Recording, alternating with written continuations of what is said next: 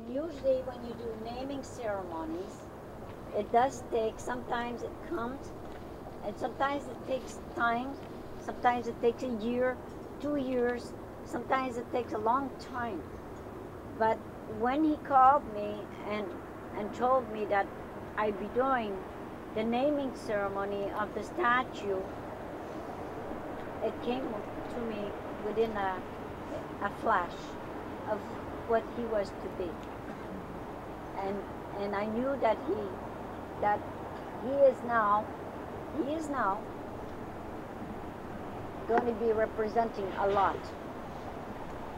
That means gathering the people back.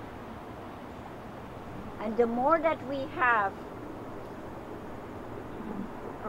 things that represents the Aboriginal people, our people, the Anishinaabe people, in the nation's capital, the more, in a very positive way, the more that we will be, the people will know who we were and who we are, and the more that we will gain gains, and our children and the future generation of our children will be proud, and they will stand with their heads up. And that's who we were. The Anishinaabe people from here, the Algonquin as we call us today, on the territory, we were very proud. The Algonquin nation was a proud nation. And with all what had happened to us, we lost a lot. But now it is time for us to regain and to rebuild and to build our proudness and to be proud again. And we must show the children all the good stuff, the nice stuff, the positive stuff, so that they will be proud of who they are.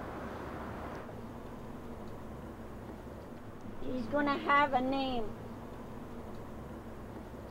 Kitchi Sibi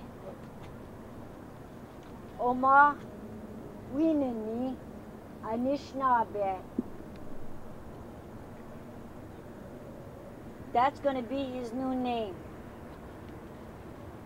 When Champlain came here, and that means that is our nation, that is who we are. And when Champlain came, he called us Algonquin. And then after eventually it was changed to Algonquin. But our real nation's name is the one he's going to carry to bring back the old traditional way. However, my people and my ancestors traveled the lower river here. Kitchi Sibi Omàmìwininì Anishinabe. That's his name. And I'm honored to bring back our cultural, ancestral tribe name. Miigwech. Miigwech. Miigwech.